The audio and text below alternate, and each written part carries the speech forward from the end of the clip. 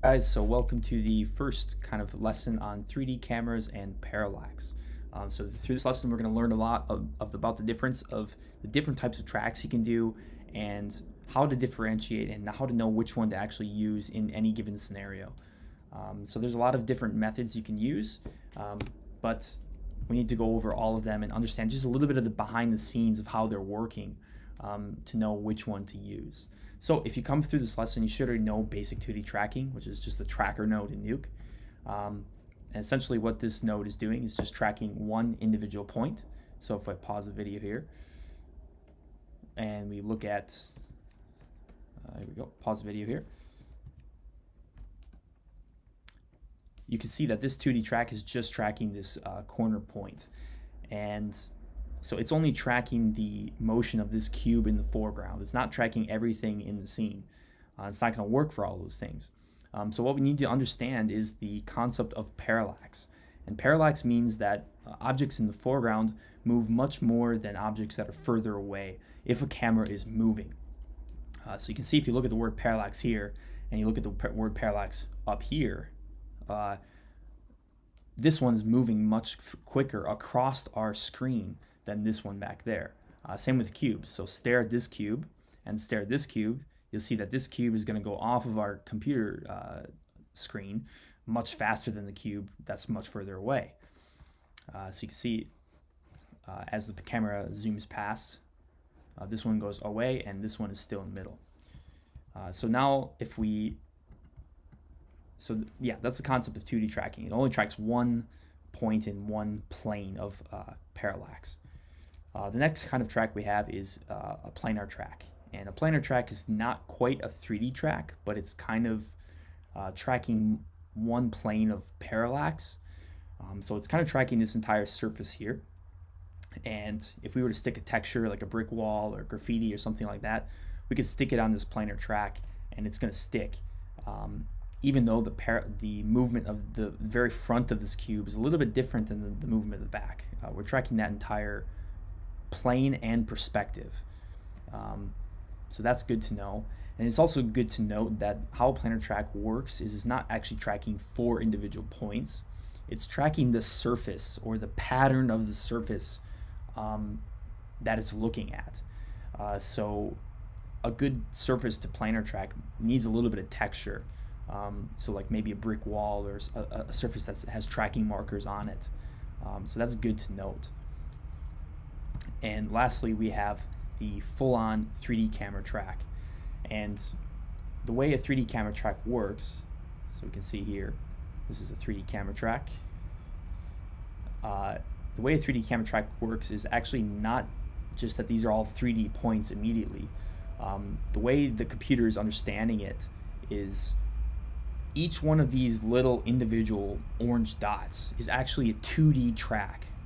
So the computer is trying to do, if you do an auto 3D track in Nuke, it is individually tracking all of these thousands of points of contrast.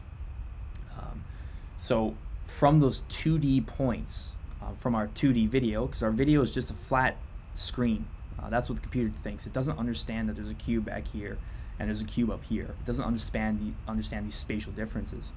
But when you throw thousands of these 2D points into a scene, it measures the difference between all of these points and the speed at which they're moving across your scene. It measures the parallax difference. And this is essentially a very important concept for 3D tracking, and to know that this is what's happening. So I'm going to reiterate this concept with a couple more diagrams from the top down. So if you look at the same scene, from the top down, we can see here's our camera, and there's some cubes going backwards in space. So if I hit play, we can see the cameras, the cubes that are further away from the camera are in frame for much longer than the ones that are in the very foreground. So if we look here very closely, just at the 2 cubes that have numbers next to them, we can see that the closer cube goes off the screen faster than the one further away. So this is kind of the calculation that's happening behind the scenes in the camera tracker node in Nuke. And this is how we start to build a 3D world from a 2D video. So the goal of this is to build a 3D world that matches over the real world of the 2D video. So if we go to the next frame, so this is again the concept I just explained. Computer only sees 2D video. So this orange line, it doesn't understand that this green cube is further away or these cubes are closer.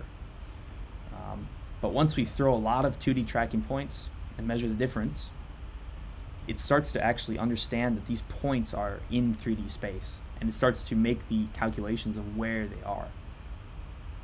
So from that 2D line, which is our video, we're starting to understand a 3D matrix. And once we have those kind of points thrown everywhere, what it starts to do is a process called triangulation. So triangulation is calculating the difference between those points, the speed at which they're moving in relation to the camera as well, and it's starting to build a 3D matrix, or like a plane. Just think of a 3D space. It's like a volume, and it's also starting to understand the camera's movement. So we're solving the actual camera's movement. So now we have a 3D camera that matches the real world's camera that we filmed with, and it matches all the motion and the speed of that camera.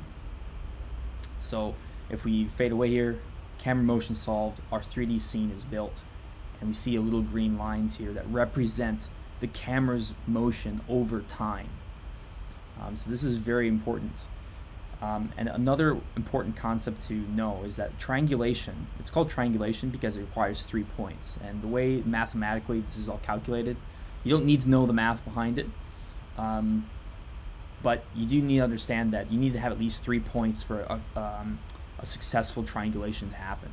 So for example, if you're trying to track a scene and get a 3D track, and you don't have at least 3 good points, preferably at least 6 at all times, you might get a little bit of an error in your 3D camera, and it's not going to move the same way as your real camera, which is not good because we're trying to stick things into the real world with a 3D track. And also, it's good to know that it's always, so you can see here there's always at least 3 at all times being seen, and that's why these triangles can be drawn.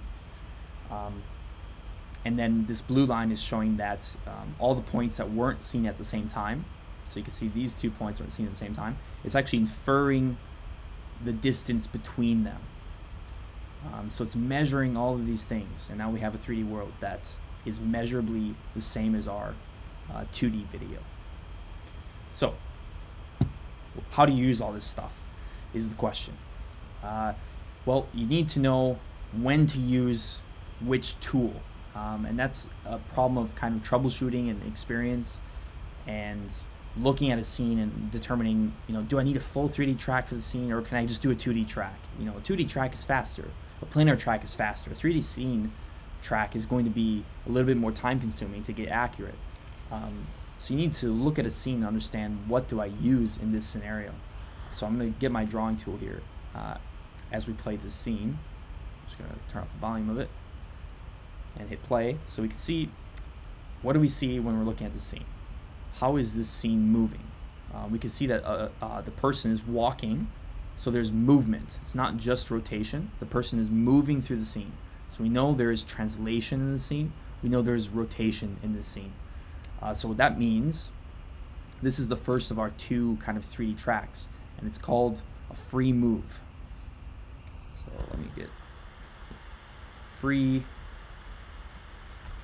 move. And this is the term used for this kind of camera motion. It means you have translation and rotation. And that's essentially means that we're going to need probably a 3D track, because if we look closely, we can see that this plane moves differently than these mountains, and it moves differently than the sky back here. So there's a lot of different planes of motion between all of this space. And so if you're going to replace this scene with, let's say, a snowy scene, we want to make this an entire snowy scene. That means we need to replace this ground with some snow, and maybe there's some particles of snow flying through our scene. So that means we're walking through the particles, and we have our snowy caps and everything up here. So that's going to be a 3D track. However, it is good to know that it's depending on what you're doing. So if you look at these mountains, they all kind of move the same way. There's not a lot of parallax between them. They're all kind of sticking together and they're not moving differently versus the mountains compared to this ground. So if our goal is to actually just replace the mountains and not anything else, we could probably do a 2D track of just maybe this rock, and it will save you so much time. So you just do a 2D track of this rock, and then we can take our new picture and stick in our new mountain in this area, and we don't need to worry about the whole 3D track.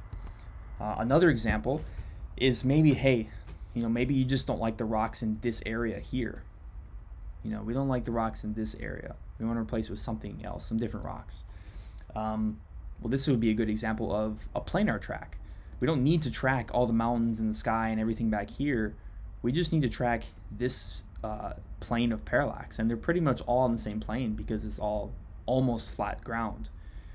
So we would just do a planar track of this surface, and that would be good enough for that case.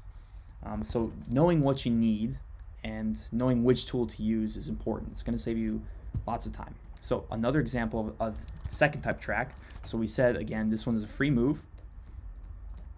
Free move. You should remember this term because we're going to use this in Nuke when we start opening the camera tracker. But our second one is called a nodal pan. So this is the second term you should remember. This means that the camera is only rotating from its center point. It could be up or down, left to right, doesn't matter. But if you hit play, you'll see that all the objects are kind of moving at the same speed relative to each other. So that's very important, and that means you won't need to have to worry about parallax between those objects if the camera's moving only on a rotation. And this means there's only rotation in this video. So that means there's no, like, the person filming this video is not walking. There's no movement between the objects. So if you look, this tree and this tree aren't moving differently. They're moving together. There's no parallax in this scene. So essentially, what you could do is you can pretty much probably 2D track anything in this scene. If you wanted to replace this area, if you wanted to replace something on that tree, maybe just this area, you could 2D track something. So you could 2D track everything here because you do not need to worry about parallax difference. So to simplify, if you're trying to build a scene maybe the first time, to simplify, you could just shoot it as a nodal pan and you don't walk around, and it's going to be much easier to composite. However, the camera moves are a bit less interesting. Alternatively, so there's a problem with the 2D track. If we're just doing a 2D track, maybe you want to replace the sky in the scene, which we're going to do probably with this shot. If we just track this point up here, or maybe we just 2D track something over here, it would work for the overall motion. However, these points are going off the screen at some point, so there's not a lot of good points here that are on the screen the entire time. So we can see, oh, this point goes off the screen, this point's going off, all these points are falling off the screen at some point. So what you can do is do a nodal pan 3D track. And what this does is it's just like a 2D track on steroids. So all it's doing is tracking a ton of little points everywhere, and it's analyzing that 2D motion. So it's tracking points everywhere, and we're getting a 3D camera for this nodal pan. So now we can easily replace the sky because we have a track of all the objects in the scene. So that's good to know, the difference between the nodal pan and a 3D track. They're both a 3D track, but one has movement and parallax, so it's more complicated. Whereas this is mostly just a 2D, everything's moving relatively the same to each other. And the last example here, we have some cars and a mountain back there, and this actually has some parallax, but in the Y axis. So the camera's moving up, which is the Y axis. And if we look here, so we can see that if we look at the blue car and look at the mountains, the blue car is moving off your video frame much faster. So if you're going to do something that you want to replace this entire landscape, again, you're going to need to do a 3D track to do stuff like that. But if you're just going to replace something on the back mountain, maybe you could get away with just 2D tracking that mountain. Or maybe there's not even a good point on that mountain, so you could just planar track this part of the mountain here. So that's all good things to know. So that's the difference between the main tracks here and just a bit of background knowledge.